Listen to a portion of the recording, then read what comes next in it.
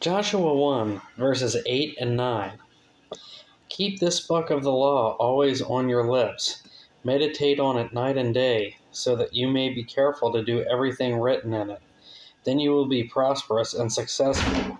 Have I not commanded you? Be strong and courageous. Do not be afraid. Do not be discouraged, for the Lord your God will be with you wherever you go.